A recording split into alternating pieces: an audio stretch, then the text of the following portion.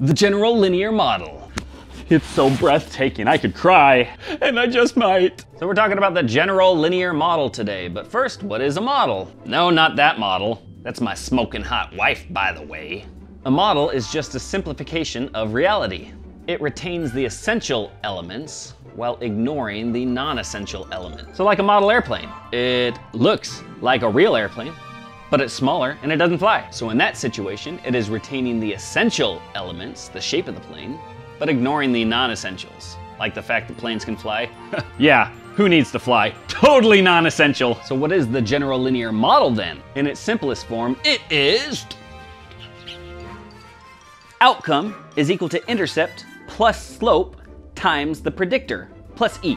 And so just like a model airplane, it retains the essential elements, in this case, intercept plus slope times predictor, and then it ignores the others. In this case, that's the E at the end. But the awesome and amazing and totally awesome thing about the general linear model is it is infinitely expandable. We might, for example, have outcome is equal to intercept plus slope 1 times predictor 1 plus slope 2 times predictor 2 plus slope 3 times predictor 1 squared plus slope 4 times predictor 2 cubed plus E.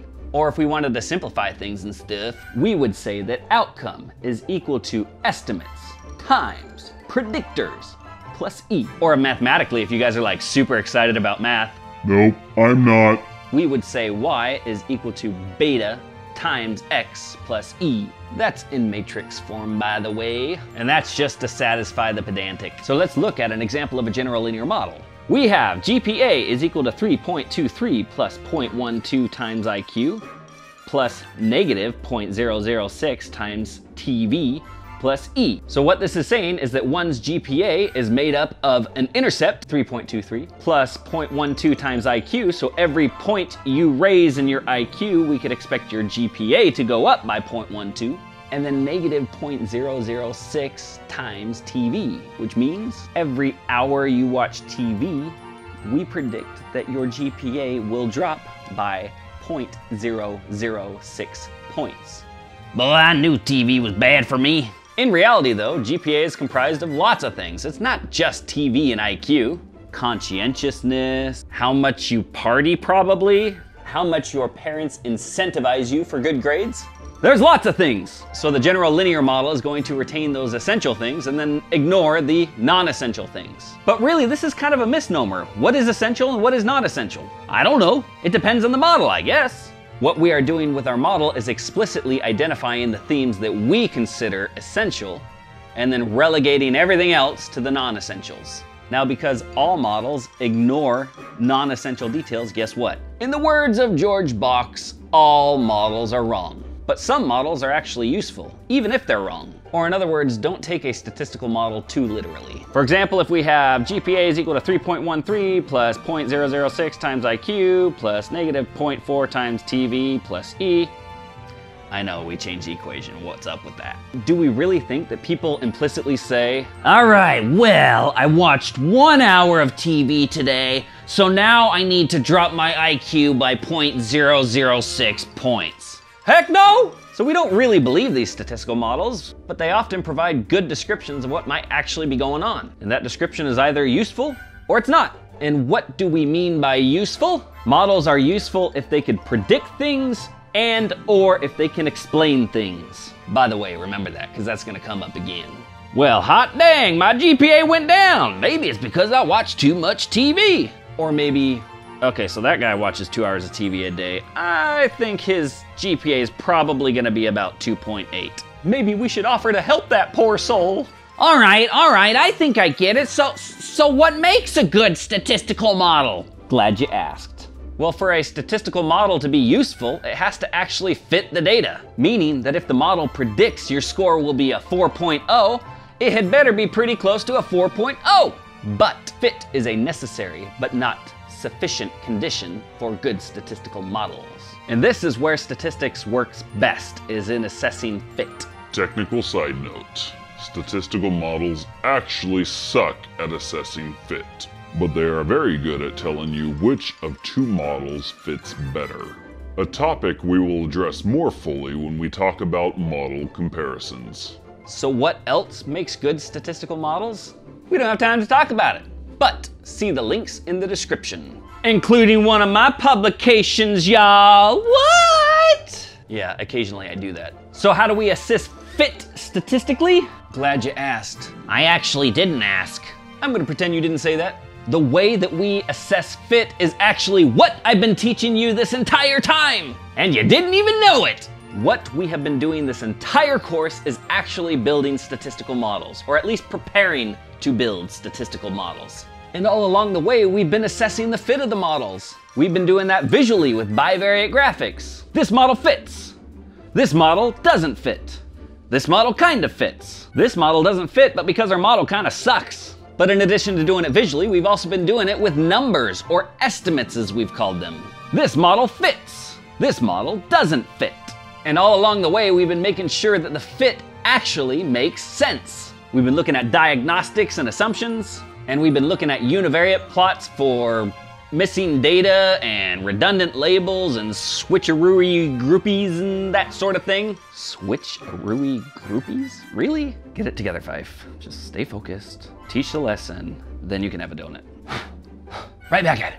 And if the model seems to fit, then we've been interpreting things, like the slope, how much y changes for every 1 point change in x, and how different are those who go to therapy relative to those who do not go to therapy. We've been assessing fit this whole time and you didn't even know it. I totally just waxed on and waxed off-ed your brains and stuff. So now, my young statistical Padawans, you are armed with a powerful tool, one that is easily abused. Don't join the dark side, please. And see my videos on p-hacking and ethics, linked in the description. This tool can be used to explain the unexplainable, to predict the unpredictable, and to unlock the shocking secrets buried inside your data that the government doesn't want you to know about.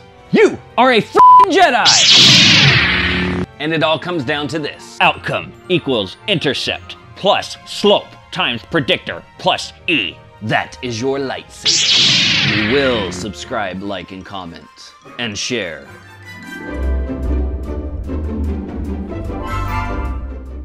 Did it work?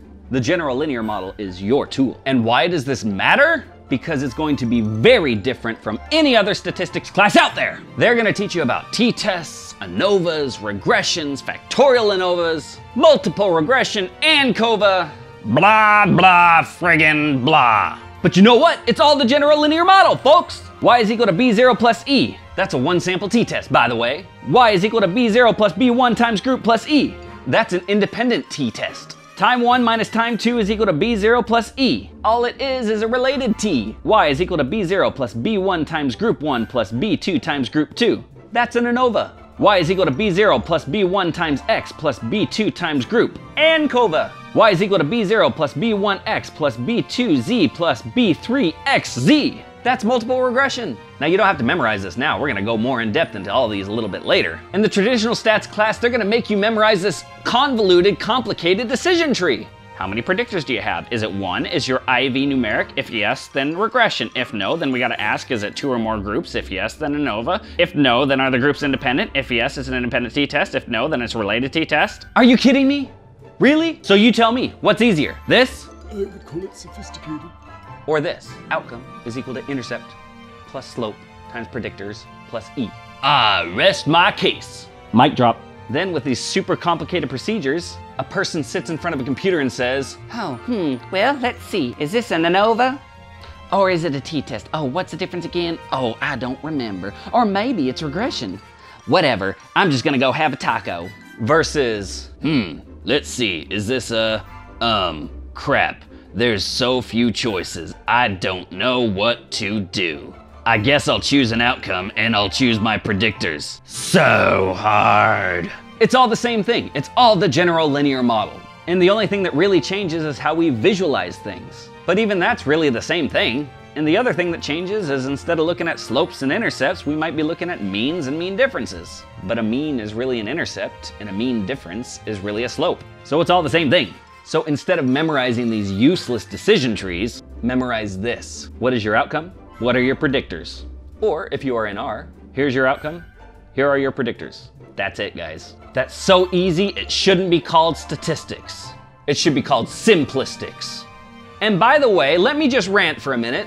Do you know how many times I've submitted a paper to a journal and one of the editors says, "Oh, you shouldn't be doing a general linear model here. This is obviously a situation for a t-test." yeah, you know what, moron? It's the same freaking thing. Don't try to tell me what to do, because I know what I'm doing. You can suck it, reviewer. Over the next few videos, I'm gonna show you how to use the general linear model. And over the course of these videos, you will find that these useless distinctions, ANOVA, regression, t-test, multiple regression, ANCOVA, overcomplicate things and they are entirely unnecessary. And you actually already know how to do them because that's what I've been teaching you this entire time. I'm just helping you put the pieces together. For the next few videos, we're gonna use the following strategies. 1, we're gonna visualize the univariate distributions, either bar charts or histograms. 2, we will visualize the relationships of interest using FlexPlot. 3, for the more advanced students, we are going to visualize the diagnostics and assess whether our assumptions have been met. And 4, we're gonna compute our estimates of interest. And in a few short weeks, you will become a data Jedi. So with that, let's review our learning objectives. Number 1, understand what a model is. A model is just a simplification of reality that ignores the non-essential elements and retains the essential elements. Understand the structure of the general linear model. Outcome is equal to intercept plus slope times predictor plus E. But you can add as many predictors as you want in there. You could add interaction terms, you could add polynomial terms. We'll talk about what that means later. Number 3, understand what useful means in relation to general linear models. That just means, can it predict something and or can it explain something? Number 4, know how we assess fit with general linear models. Again, we do that visually by looking at the plots, and we do that numerically by looking at the estimates, assuming our diagnostics check out.